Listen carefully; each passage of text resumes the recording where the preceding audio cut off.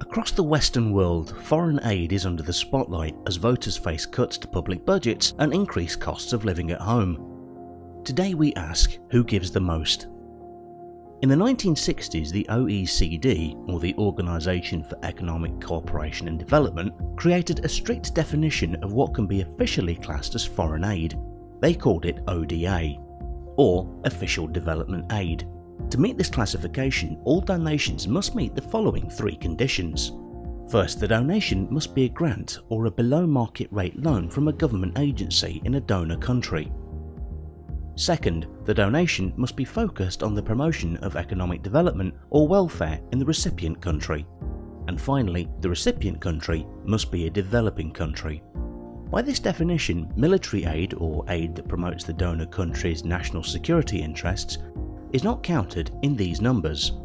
As a result, figures such as the estimated $29.1 billion the USA spent on defending the EU are not included here. Neither are any commercially aimed donations, like export credits, where the recipient country is given generous terms for them to order goods from the donor.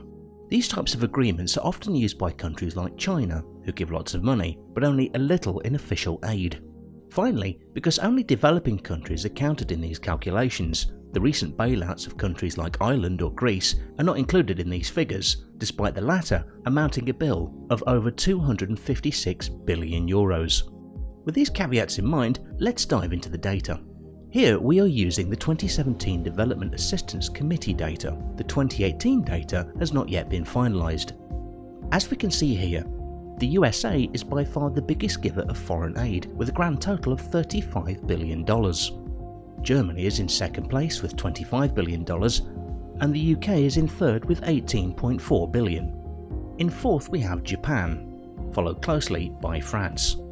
So these results are roughly what you would expect them to be, with the biggest world economies donating the most. But are there any better ways to look at the data? Reorganising our chart to show which country donates the most per capita paints a very different picture. This is where we take a total ODA given by a country and divide it by their population. Here we can see that the USA loses its pole position, giving around $108 per person in aid, dropping them to 17th place. The leaders by this measure are the Scandinavians.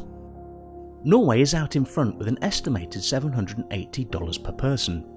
Luxembourg comes in a close second with $718. Sweden is third in the rankings, followed by Denmark and Switzerland in 5th place. So, why do countries give this money out? Well, in 1970 the UN Commission set out a goal that developed countries should donate 0.7% of their gross national income by 1980 at the latest.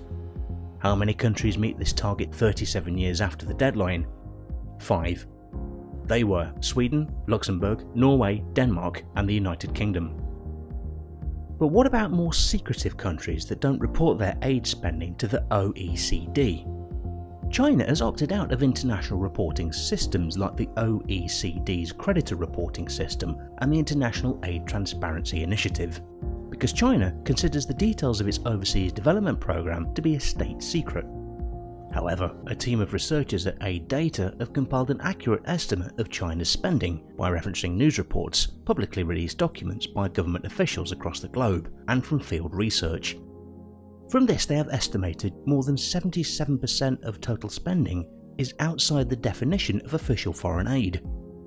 Over the 15-year period they have analysed, China spent an average of $5.5 billion a year on ODA. In this time period, the USA averaged around $25 billion a year. But when all types of governmental financial expenditure to foreign countries, we see that over this same period the US and China look a lot more alike, with the former spending $390 billion and the latter $354 billion. So with that out of the way, who receives the most in official foreign aid? It may not surprise you, given the current political situation, that Syria tops the list with a whopping $10.6 billion. Following in second is Ethiopia with $4 billion, then Afghanistan with $3.8 billion, fourth Bangladesh with $3.7 billion, and fifth is Nigeria with $3.4 billion. Please let us know if you enjoyed this episode and subscribe to us for more.